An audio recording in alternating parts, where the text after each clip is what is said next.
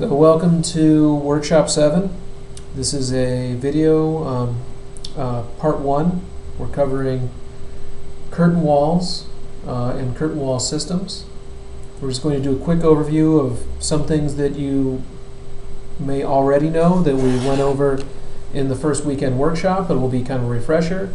And then we'll get into the custom creation of curtain wall elements in the other parts of this video, of these video tutorials. So I'm just in the example model right now, and I have here just a cropped in area of my curtain wall from that project. And this is a curtain system. If I click on it, you'll see it say curtain system here. There's really no difference between the curtain wall and the curtain system in terms of functionality. The big difference is, as we learned in the weekend session, that the curtain system can be sloped and it can be bent because we can derive it from the faces of a mass.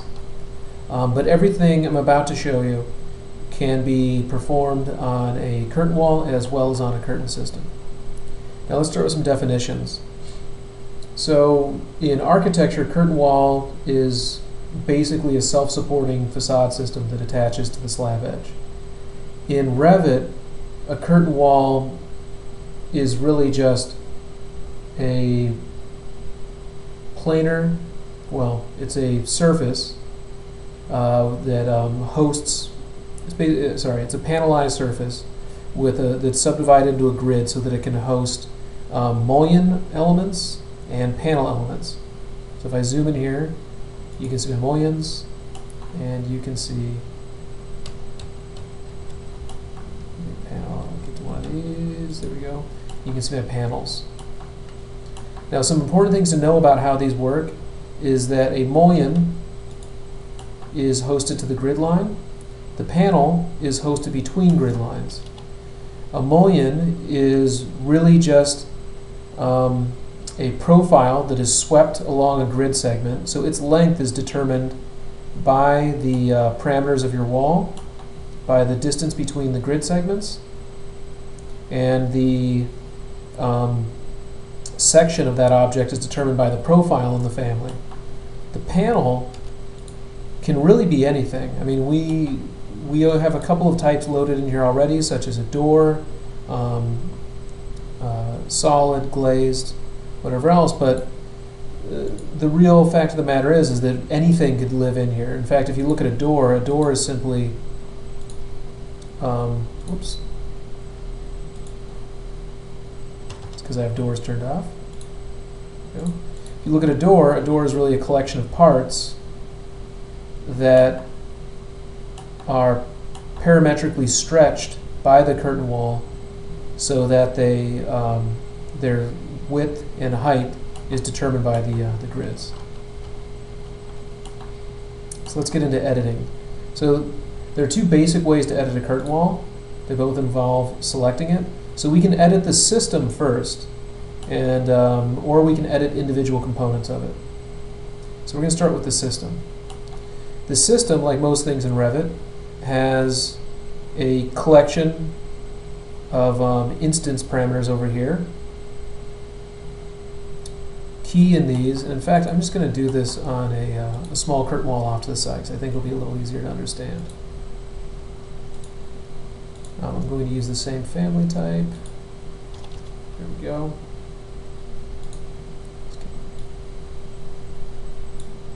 Isolate this. There we go.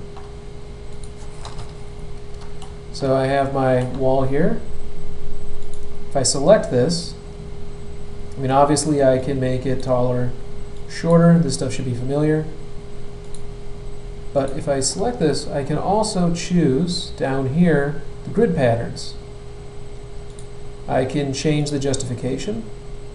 So for instance, this is set to justify at beginning, so let's stretch that out a little bit. I change that to center. You'll see that I now have the grid is aligned to the center and then basically spreads from the center outwards. If I choose beginning, the grid's aligned to one edge, what it's calling the beginning edge, and then spreads to the right. If I choose end, it does the opposite. It'll align to the end edge and then spread to the left.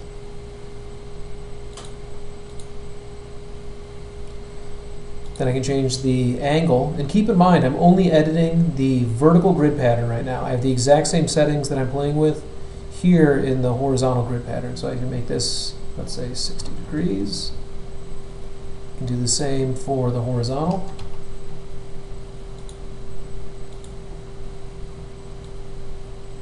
$60 is not very attractive, maybe 45 instead.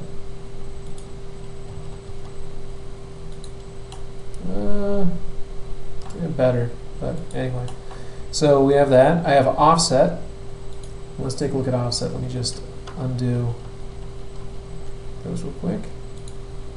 If I do offset, what this is going to do is it's basically going to take the panel, is going to offset it from that front edge. So if I do, let's say, 2 feet, what you'll see here is that I still have it set to beginning. So if I move this edge back, you'll see that. But now it's taken that pattern and just pushed it forward 2 feet. If I undo it, you'll see that the grid is right there along the edge. So that's kind of the basics. I can do all those exact same things to horizontal as well. Now the other way to edit this is in the type properties. Excuse me. So some of the things that I have here in type properties, and actually let me just zoom in on this so you can get a better sense of what we're looking at. So let's put some mullions in. So you can see I have the same settings here, my vertical grid pattern, my horizontal grid pattern, and then I have vertical and horizontal mullions. So let's create some mullions. My mullions are interior and borders. Border 1 is simply going to be the borders on the left, and will be the border on either the left or the right, and border 2 will be the other border.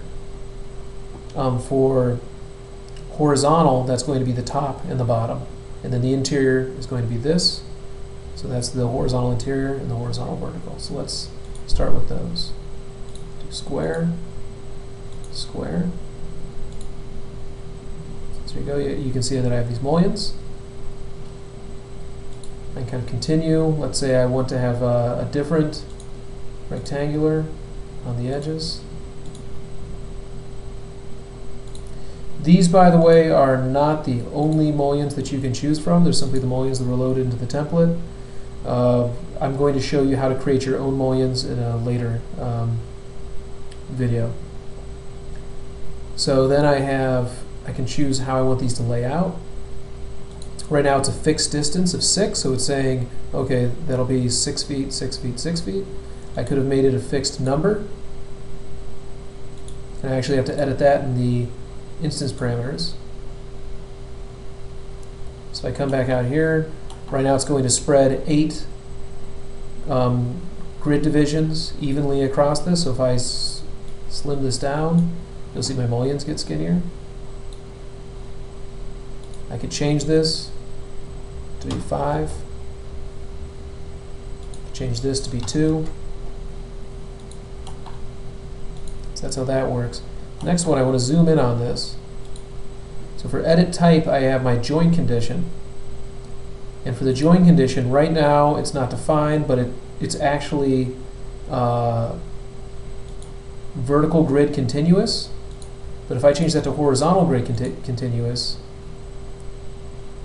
let me pull out of here, you can see now it has the horizontal mullion is the one that is unbroken and the vertical is broken. So if you want to stress the verticality of your building versus the horizontality, you can control that in here. There are other settings as well where you can have the exteriors will be unbroken and the interiors will be broken. What else do we have? We can select our curtain panel. I haven't defined one yet, but as you can see, I have kind of a default glaze panel, but I could also choose from any wall type that I have in the building. So if I wanted this to be brick, for instance, I'm going to turn this off so you can actually see what I have. So now I have kind of a brick panelized wall. And now you wouldn't really necessarily call this, I mean, this could be a curtain wall system, or you could begin to think of these mullions as simply the grout in a panelized brick system. So this is kind of getting you into that that thinking about how you want to, how your building is going to come together. So this is one of the interesting things about Revit. You can really start to kind of break the rules and use the tools however you like. Now if I want to change an individual panel, let me just go back to my previous type so that you can see what I'm doing. To change individual panels, I just tab to the panel, then I unpin, and now I can change this to, let's make it brick again. I can do the same with a mullion. Unpin, let's make that circular. And now you can see I have one circular mullion. I can also, once I've unpinned, so now I'm tabbing to select the grid. If I unpin the grid, I can now move this grid around and give it a dimension. If I pin it again, it goes back to the standard setting for my wall.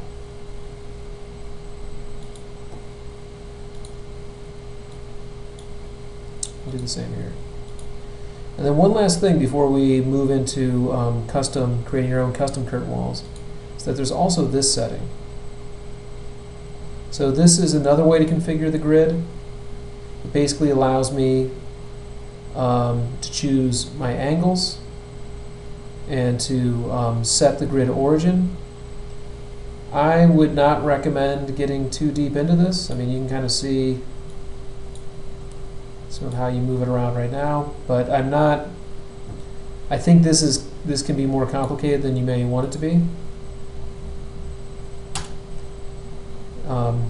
It is handy for editing curved surfaces, but I'll get more into that later when we look at pattern-based curtain walls. So that's it for basic curtain wall editing. The next video will be about creating custom mullions. Thank you.